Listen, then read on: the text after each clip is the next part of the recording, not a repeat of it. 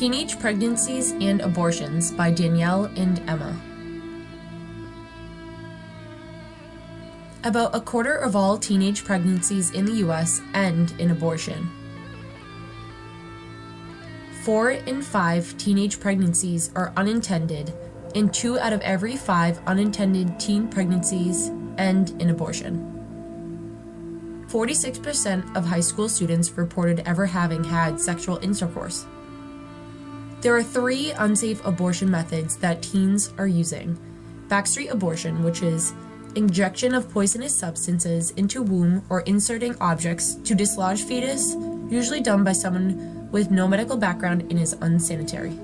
Self-induced abortions, herbal remedies to induce a miscarriage, and physical abuse such as falling downstairs, hitting the belly, and jumping from heights.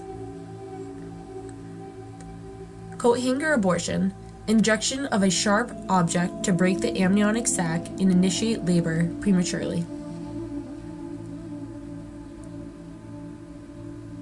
Emotional and psychological effects following abortion are more common than physical side effects and can range from mild regret to more serious complications such as depression.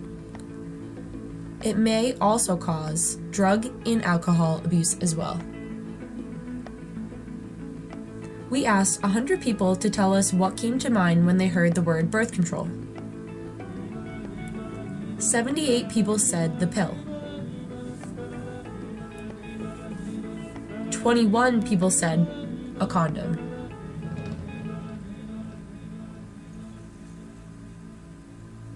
And only 1 person said abstinence.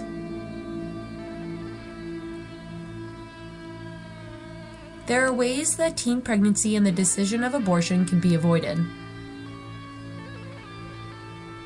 While the pill is the most thought of method to avoid pregnancy, there are of course plenty of other methods, such as condoms, IUD, the patch, a vaginal ring, and abstinence. If you find yourself or anyone you know in the situation of being a pregnant teenager not knowing what to do, these places can help. The American Pregnancy Helpline, which is open 24 hours a day and 7 days a week.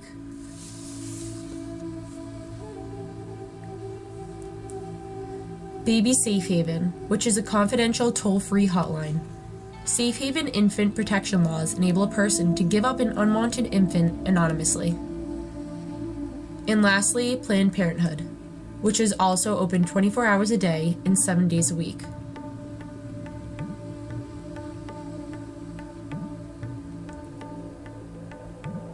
Thank you.